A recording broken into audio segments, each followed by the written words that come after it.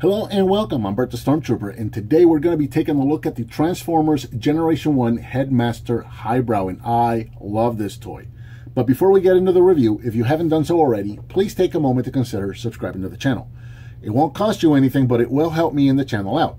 If you'd like to further help out the channel, please share with your friends if you like what you see. Share this video on social media, invite them to come over, check out the channel, and subscribe as well. Now that we're losing our community options and notifications, the best way to keep up on what's going on with the channel is to come back and check often. I usually upload 1 to 2 videos a week, sometimes more. Finally, if you'd like to further help out the channel, I have placed a donate button up at the top banner. If you want to click on that, I certainly would appreciate it. As always, guys, thank you so much for watching. Now let's check out the review. Hello and welcome. I'm Bert the Stormtrooper, and today we're going to be taking a look at the Transformers Generation 1 Headmaster Highbrow and his partner Gort, and I love this toy. Originally released in 1987, he retailed for approximately $10. And this guy is like this really cool space Cybertronian dual-bladed helicopter here. Crazy design, but I absolutely love the design of this figure. I always have. Although being a space vehicle, I don't know why he would need propellers. That's not a question for me to answer. So, Highbrow here in vehicle mode is approximately 7 inches long. He's about 3 inches tall, and he's got an impressive, massive wingspan of about 7.5 inches wide. He's actually wider than he is long. Very cool little vehicle mode here. Let's bring these up maybe to have some landing skids there. Yeah, very, very cool. He does have actual working landing gear, so you got these little wheels here that turn, and then on the back he does have a little wheel right there, so you can actually roll Highbrow when he is in vehicle mode. Very, very cool. I love the blue and the gray design on colors on this helicopter. And yeah, this is, I guess, for Cybertronian space vehicle, it is a believable enough helicopter. I mean, when you look at him from the side, he does actually evoke the design of an aircraft. He's got the cockpit in the front. He's very sleek. He's got the wings. He actually does have a functional tail and rudders in the back there. So this is a believable aircraft mode. I really, really love that about this figure. We have an opening cockpit, and this is where Gort is going to be sitting at, controlling or piloting the vehicle, so we can get him out and take a look at him. Gort is going to be approximately 2 inches tall, and as with most headmasters, the articulation is going to be minimal. You can turn his arms, although I wouldn't recommend it with the square arms and the square back there. You're going to put pressure on that little peg right there that holds the arms down. Probably the most common broken piece on these headmaster figures. The thighs can go forward and the knees can bend, so you can give him kind of little sitting positions, and as you saw, he's able to sit perfectly fine inside of Highbrow's cockpit right there when he's piloting. So this is one of the things that I really like about headmasters, is that there is something for the headmaster to do when the big vehicle or the big robot is in vehicle mode. There's an actual cockpit that these guys can sit inside of. This is something that I really love about the headmasters.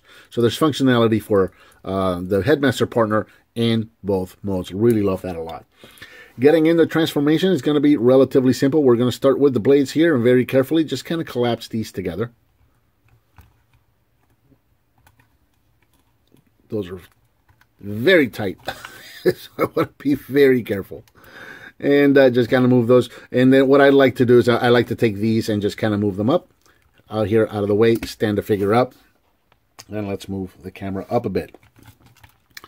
All right, we're going to take these weapons right here, pop these guys off. These are going to be our weapons for the robot. We're going to take this whole cockpit right here and rotate it back. Take the back of the vehicle, extend it out. And then we're going to turn the whole back portion there to create our legs. And you can really use either side for the legs. It doesn't really matter. You can turn them at the waist. And I like to use this side because this side doesn't have the screws that this side does. But he does have the screws on the chest. So if you're a little more OCD and you want them to look more, I guess, even, you can do that way. It doesn't really matter. Either side will work just fine for the feet. I just like that one there. We're going to reach these little tabs right here, and we're going to pull out the fists. And let's get these out of the way.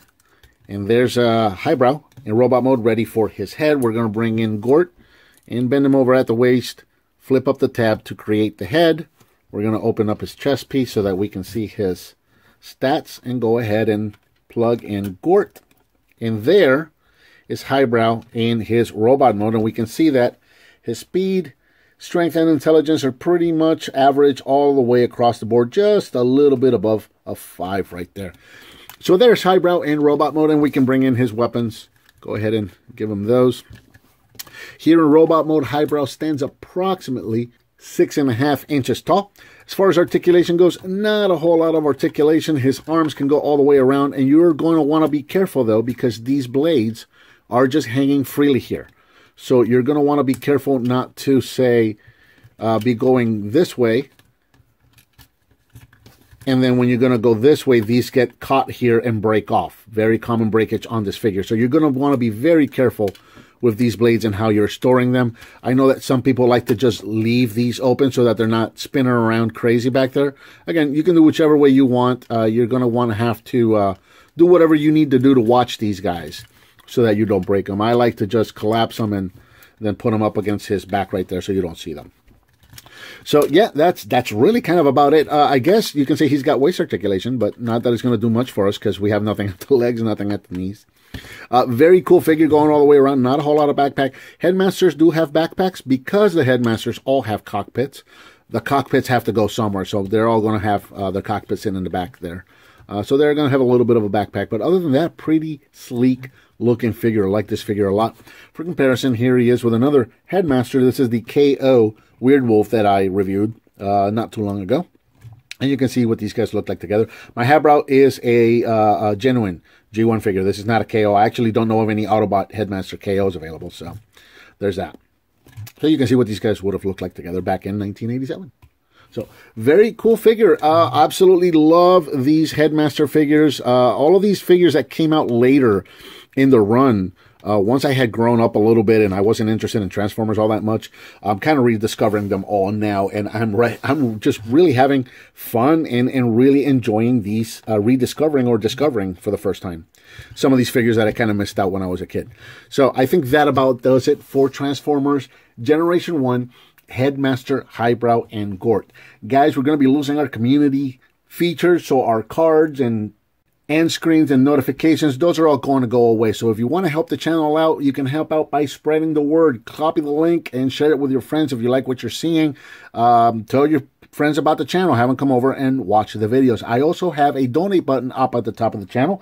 If you want to hit on that, I would greatly appreciate it. Let me know what you think of this figure by leaving me a comment down below. Give me some thumbs up, subscribe, and share with your friends if you like what you see, and I'll talk to you next time.